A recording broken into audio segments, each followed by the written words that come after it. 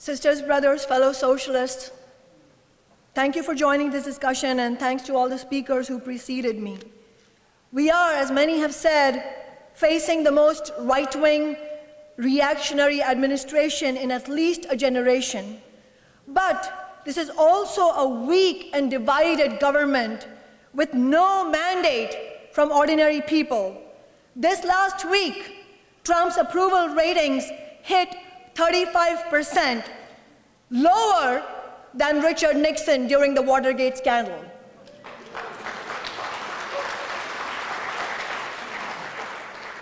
As we have shown already, even before 100 days of his administration have lapsed, Trump can be defeated.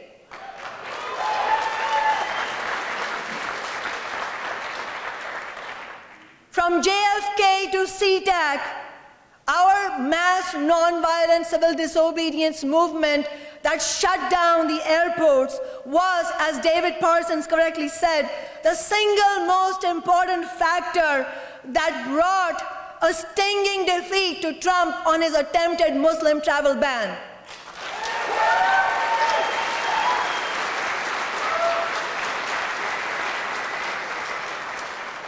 And now, workers across America, including Republican and Trump voters, have revolted against the attempt to repeal the Affordable Care Act, and Trump Care has been defeated.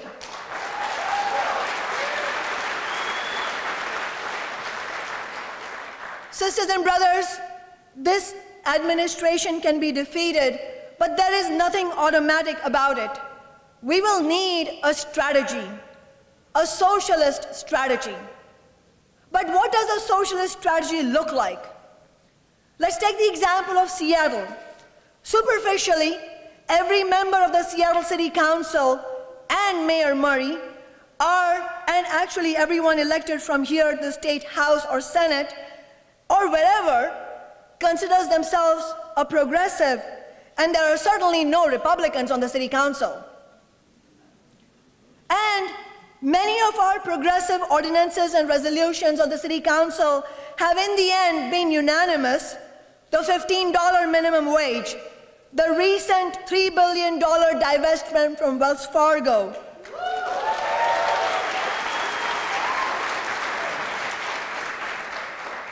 renters' rights like the Carl Hagelin law against slumlords, and the recent cap on renter move-in fees. All of these have been unanimous votes. But in reality, beneath the surface, the vast majority of what we have won in recent years was unanimously hated by the corporate wing of the council and the mayor, and fiercely opposed behind closed doors. The Wells Fargo divestment was blocked for 2 months in Councilmember Tim Burgess's committee until Trump was elected, and then it dawned on Burgess that he couldn't get away with being on the same side of the Dakota Access Pipeline issue as Donald Trump.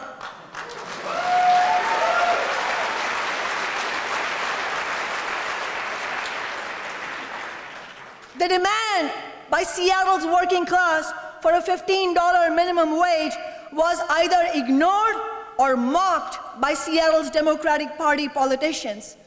I have a story to share with you. Some of you may have heard this before. Only weeks after I was elected to the City Council, 2 council members came into my office, sat me down, and said, "You may have succeeded in rabble-rousing enough to sneak past the election and get here, but we're here to tell you that your agenda is not going to work here, and we're not going to allow you to pass 15. And less than 6 months later, we had a unanimous vote on 15.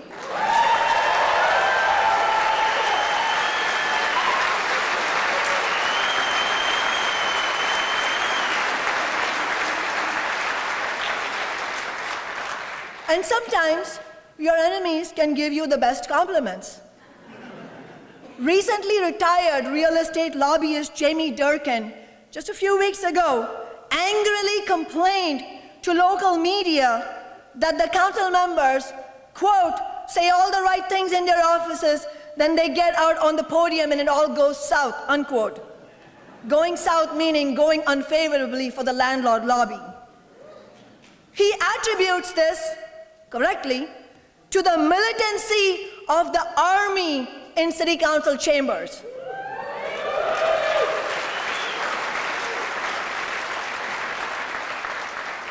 He goes on to say, quote, even some of the most sane and rational council members drift left because they are afraid of Sawant, unquote.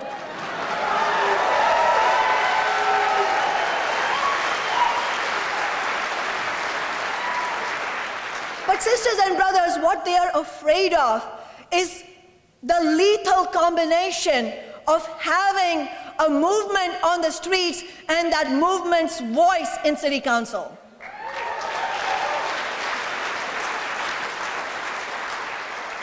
One of the corporate council members, I won't say her name, recently told an ally of ours that she hates our Red Army. But that is, in fact, how we've been able to win the mass pressure put on these council members by our movement. And we need to take this movement forward. We need to build a Red Army nationally to defeat Trump.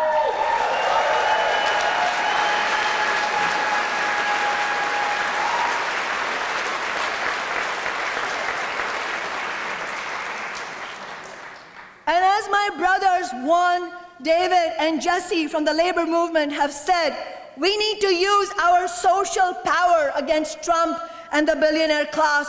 We need to hurt them, we need to hit them where it hurts by shutting down their profit machine.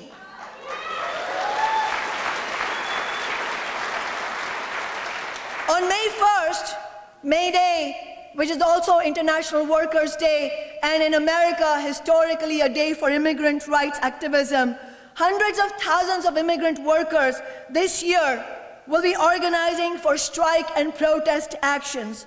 Unions and worker centers in California, over 340,000 workers have already voted to go on strike on May 1st.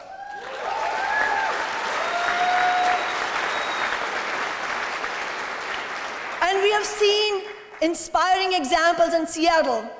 Seattle Equality Educators, the left caucus inside the teachers' union, the educators' union, Seattle Education Association, has already carried out a valiant effort to take the conversation of strike action forward. David Parsons has talked about the activism of the United Auto Workers Local 4121, the local that represents the graduate student workers right here on this campus who will be fighting back on May 1st. And the King County Labor Council, led by Nicole Grant, who unfortunately was unable to join us today, has recently passed a resolution, as was mentioned before, supporting strike and protest actions by all labor unions in this region. Of course, we need to be sober about this. I don't think that we are in a position to have an actual general strike on May Day 2017, but it is incredibly important to push the possibilities of strike and protest actions as far as possible. Because as was said before, this is not a matter of abstract propaganda. The power that working class people hold, and that is the power that unites us all despite our other differences, that is the power to go on strike and refuse to work to generate profits for the capitalist class.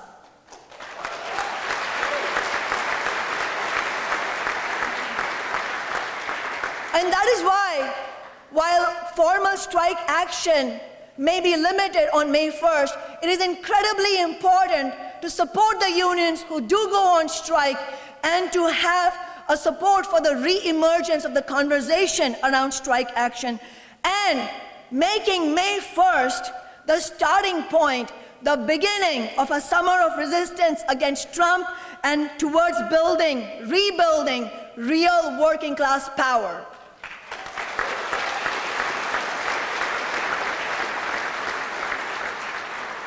But we also need to pair the energy of our movement with a political strategy. As we have shown in Seattle, it is a powerful thing to have a candidate of social movements in office, when the elected representative remains accountable to the movement regardless of the pressures from corporate politicians. So we need more social movement candidates in office. We need socialist candidates and left independent candidates running for office around the country.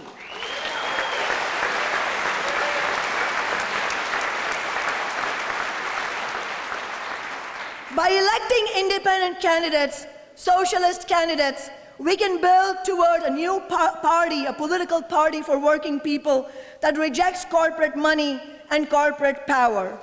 That is why it is so important that John Grant is running and has agreed to run as an independent democratic socialist, not taking a penny in corporate money.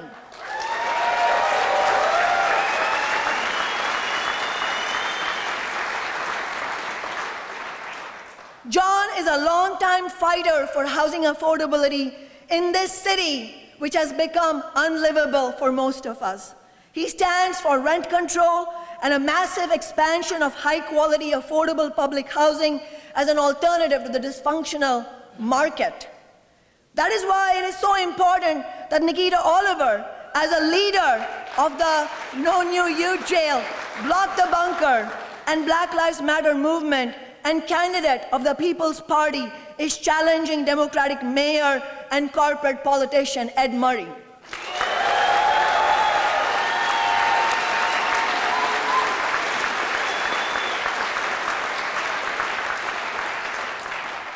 And sisters and brothers, the real base of the Red Army that has been a thorn in the side of the Seattle corporate establishment since 2015 is a Marxist organization called Socialist Alternative. I'm a member of Socialist Alternative, and I believe that we need to be talking about building social movements and socialist organizations. Why? Because socialists understand what social power is and how to build it.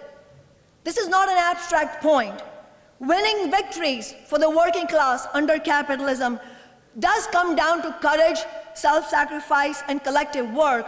But importantly, it also comes down to the ability of social movements to employ the most effective tactics and strategies towards victory.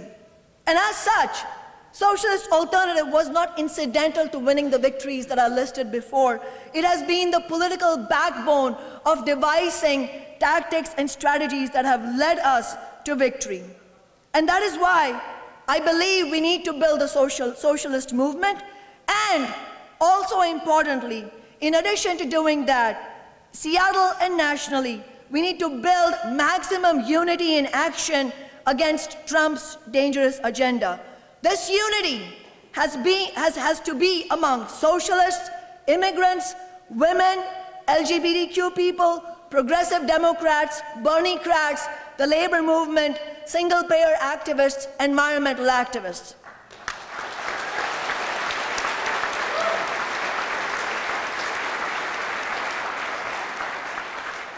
But this united movement, our united movement, will be successful only if we refuse to limit ourselves to what is acceptable to the corporate democratic establishment. It is not enough for the city's politicians to say that Seattle is a sanctuary. If the police cooperate with ICE or with the Trump administration on raids and deportations, and as Mayor Ed Murray did when he sent Seattle police to SeaTac Airport, where police from many jurisdictions harassed peaceful protesters standing up against the Muslim ban.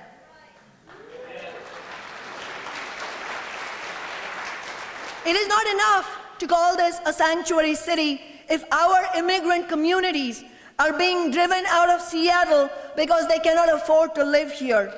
We need rent control.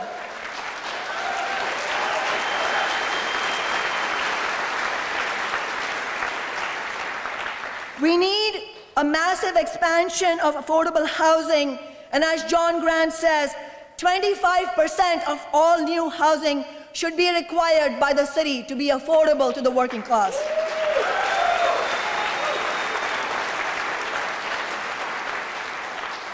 The greater Seattle area also has a dubious distinction.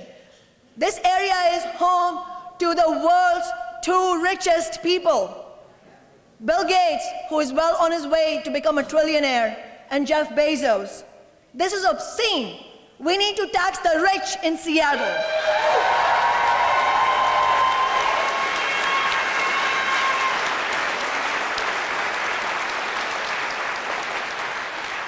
And last but not least, sisters and brothers, we need to build a movement not only to fight against Trump, but for a fundamentally different kind of society. A society based on equality, environmental sustainability, and solidarity. A society without racism and sexism and poverty. That's a socialist society. But we will not, of course, establish socialism in Seattle alone. But what we can do in Seattle is spread the example of our victories here, of our socialist strategy, and help build a powerful nationwide movement against Trump, against the billionaire class, and against capitalism. Solidarity.